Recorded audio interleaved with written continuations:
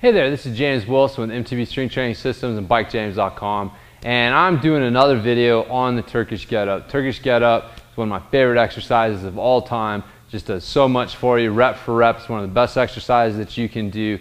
And recently I've learned some more tips and things that help you get even more out of this great exercise, and so I wanted to share those some of those things with you and kind of revisit the Turkish Get Up and some of the subtle things that you can do to get a little bit more out of it. And so just like always, there's 7 steps to a Turkish Get Up. You want to make sure that you own each of those 7 steps, and that process will lead to the outcome of a good Turkish Get Up. So you don't want to just look at a video of a Turkish Get Up and then try and act that out. You want to understand what's going on at each stage of the Get Up in order to make you as strong and stable as possible in each position, and that's going to help you move more effectively and more efficiently with this great exercise. So getting started, what you want to do is get your kettlebell, and you're going to do a roll to press to get started. That's the first step in this process. And so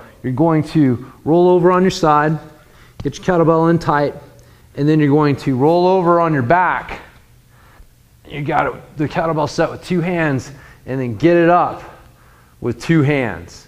Get it set. And this is just a safer, more stable way to get into position. And this is one of the big differences. I used to have you bring it up and then do a floor press, but getting it up with your arm extended is safer on the shoulder. So you want to do that to get started.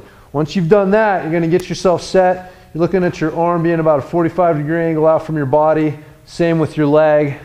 And you're going to get up on your elbow. You want to really drive that elbow hard into the ground, and you want to lead with your chest. As soon as you can, you want to start leading with your chest and pushing your chest forward to drive this movement. Watch your spacing there between your shoulder and your ear. You don't want the shoulder to hunch up as you do this. So once you get in this position here, you're going to come up on your hand.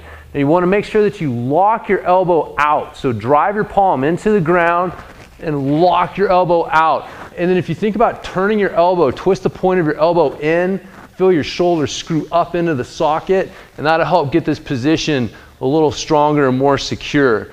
So after you've done this, you're going to raise your hips up off of the ground. Make sure you drive your palm and your heel into the ground and raise those hips up. You're looking to try to get a straight line between your knee and your shoulder.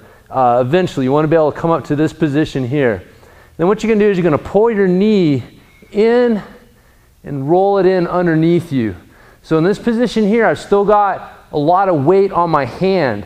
So to transition out of this, what I'm going to do is sit my hips back towards my heel just a little bit. I can feel the weight come off of my hand.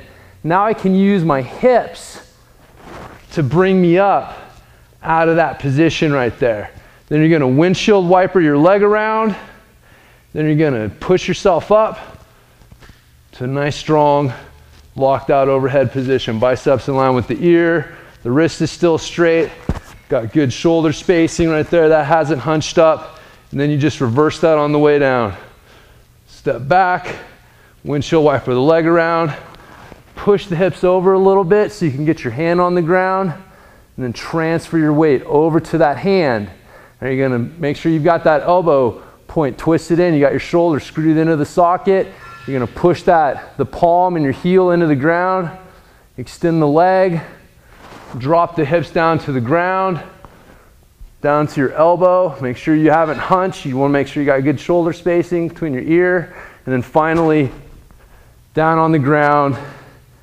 2 hands down and over. So that is it right there. Just a couple little things that you can do to get a little bit more out of this exercise. Again, the devil's in the details. That's one of the things that makes the Turkish Get Up such a great exercise, is you can do it for a long time and always have something that you can work on and do a little bit better. So hope you've enjoyed this tip. It's given you something to think about. Maybe you learned something new or remembered something that you had learned before on this exercise, and you're going to start implementing it again.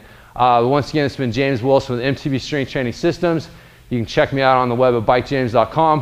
Hope you've enjoyed this training tip. I'll talk to you in my next one.